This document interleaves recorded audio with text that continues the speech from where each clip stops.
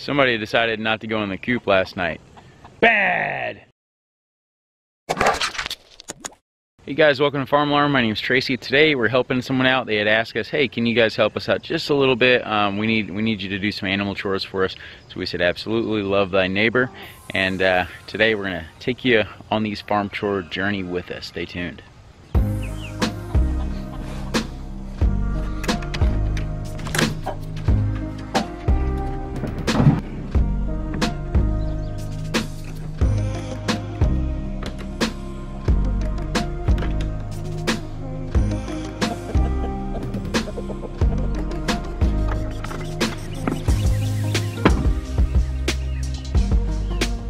It's actually a really neat little setup here. So their nesting boxes are accessible from the outside of the coop, and that's pretty cool. You don't have to go inside the coop.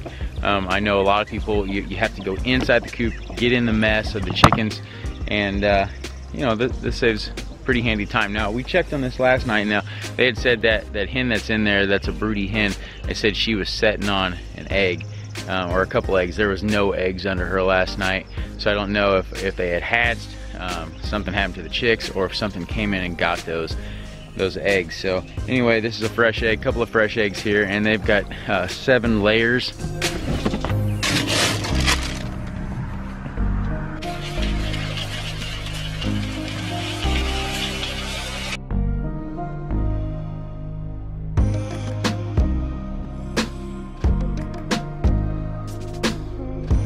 They too have some Premier 1 electric fence, and this stuff is excellent. If you guys haven't seen any videos on that, I'll leave a link to one of our videos right there.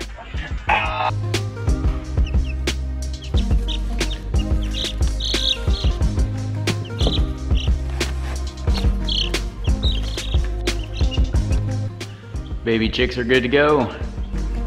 Kitty kitty.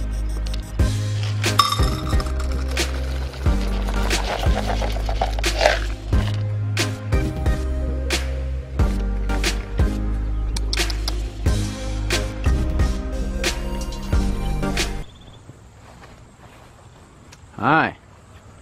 I know there's 4. Oh, there you are. I knew there was 4 of you guys. Gals.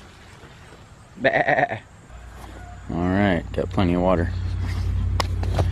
So you guys know that we have hair sheep. They've got wool sheep. And, you know, I mean, I guess it's all what you get used to, but those sheep are really ugly to me. You know, our sheep are all white and they're hairy. You know, I don't think those black-faced ones are that ugly of a sheep, but man, them other 2 are just ugly sheep. But and you know, I just wouldn't want to have to shear them seasonally. I don't know how often you do that, maybe just once a year. But I know you can get money out of the wool too, but it just seems like another added expense plus something else just to do. And I've already got enough stuff on my plate to do.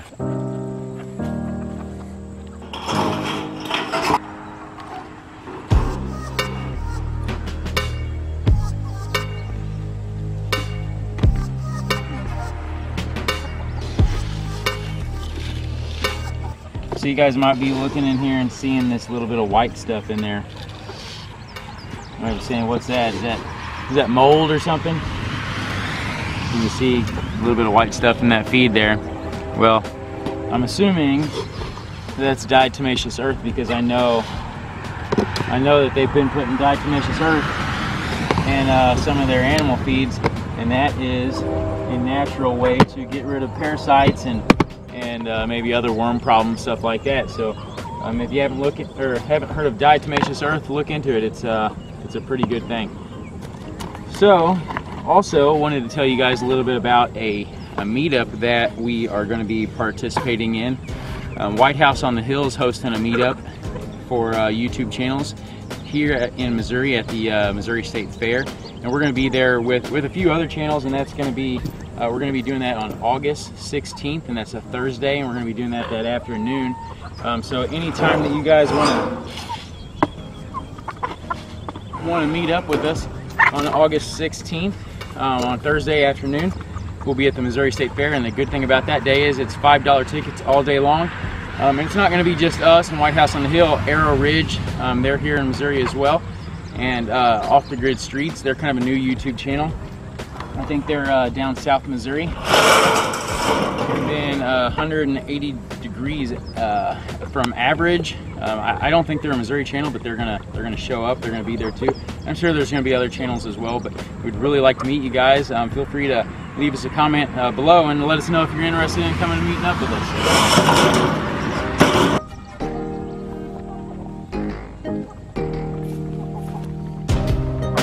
It's real fun to see the different ingenuity that people use on their farms to raise their animals, and different little techniques or tricks that you might say. This right here is a waterer that I designed and made for my neighbor here. This is a 3-inch piece of PVC pipe, and it was a 10-foot stick. And let's see, so there's about 8 foot here in the long run, and the vertical piece that you see, let's see where we at. So the vertical piece right there is about 2 foot, and with a 90-degree elbow in the end. The cap on this end is glued on, that cap is not glued on, and you just fill that up with water. Well, if you look down here, you can kind of see the watering nipples. There's 3 of them on this one, 4 of them.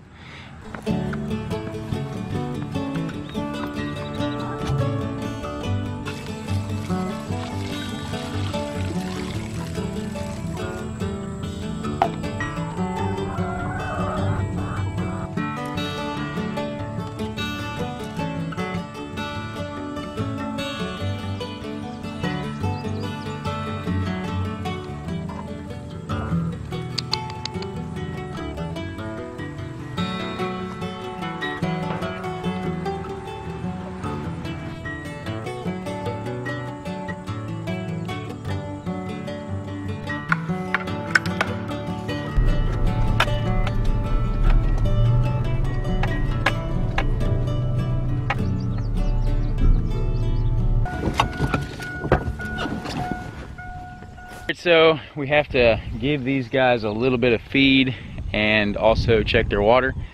And I seen them, I don't know if you can see them, but they're down over that hill right there.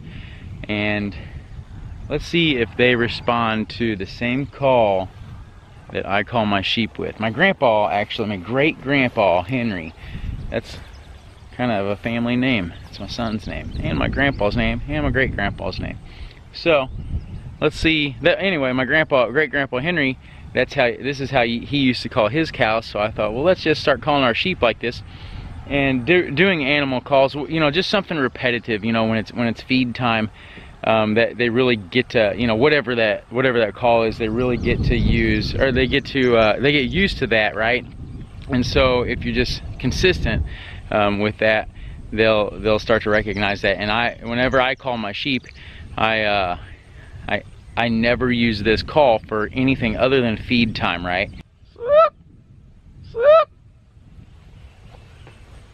Yep, check that out. Here they come.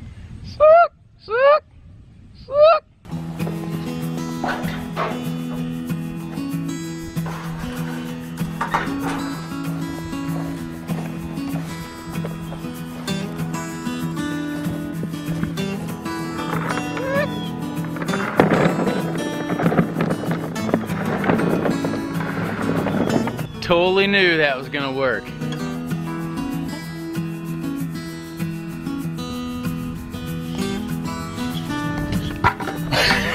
They're coming to get me. They're totally coming to get me. They were totally trying to get me. No, they weren't trying to get me. They're hungry. I put it down there. Actually, I really don't know where Trevor feeds you guys at, but in your mineral tub. I don't think they understand English. That's where I put your stuff at. And you look mad. Whew, that was a workout. All right, hey guys, remember August 16th, Thursday, anytime that afternoon, hit us up in the comment section below if you're coming to the Missouri State Fair, and we will see you guys on the next video.